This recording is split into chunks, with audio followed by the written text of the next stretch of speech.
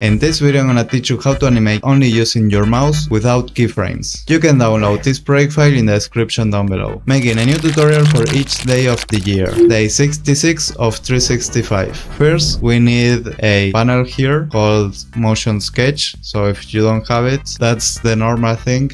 You have to go here to window and you have to search here the motion sketch.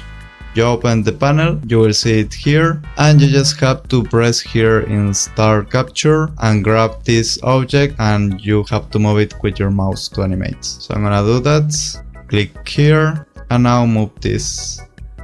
And now you will see that it animates with my mouse movements.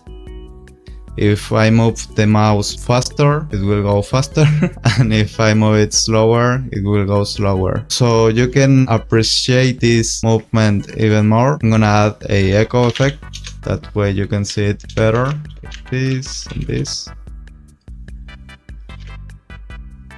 And now there you can see the movements really well. So that's the quick trick I wanted to show you, and that's all for this tutorial. Join Animation Essentials in the link in the description and become a confident animator. You can download this project file in the description down below, and I'll see you in the next video. See ya.